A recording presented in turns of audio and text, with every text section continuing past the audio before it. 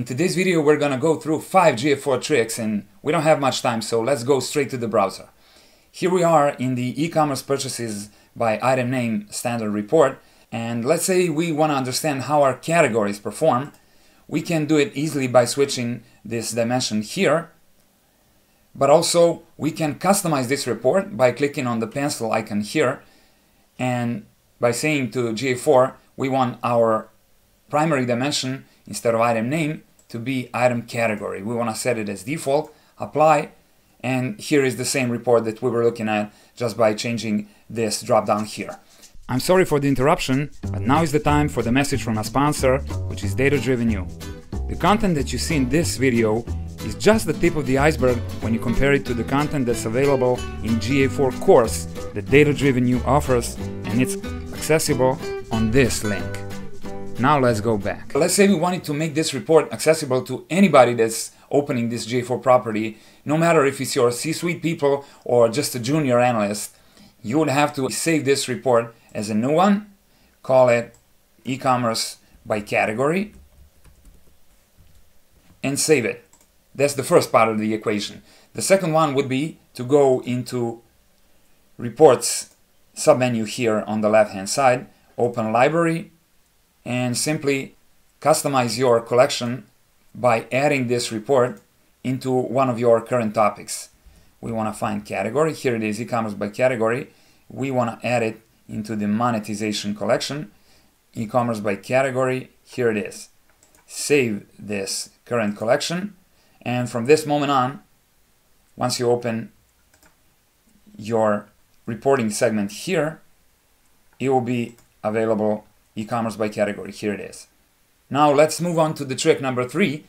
What if you wanted to explore deeper these categories and say you want to understand by category how often do people ask for a refund and what is the actual amount of the refund that gets asked for by category?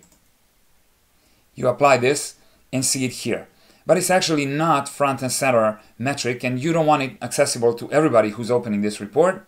So you don't want to go and save this as a current or a new report. Instead, you want to go back and discard this change, and you want to turn this report into an exploration by clicking on this strange combo edit comparison and then click on explore here at the bottom right corner, and your report is turned into an exploration right now.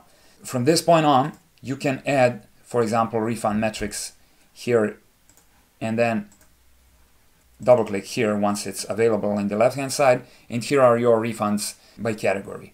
Now the next superpower that we want to present here in the explorations is actually segmenting of these results. So you would want to, for example, segment users that actually came via, let's say, Google as a source.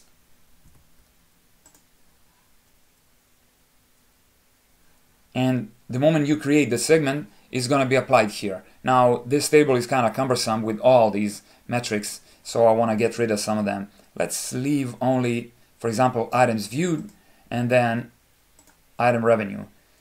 It can be a nice comparison of performance of your PDPs when you compare how many times an item has been viewed versus how much money it made. Now let's add another segment. This time we want people who first came via Facebook. So right now you have a nice table that compares by category how do your customers perform.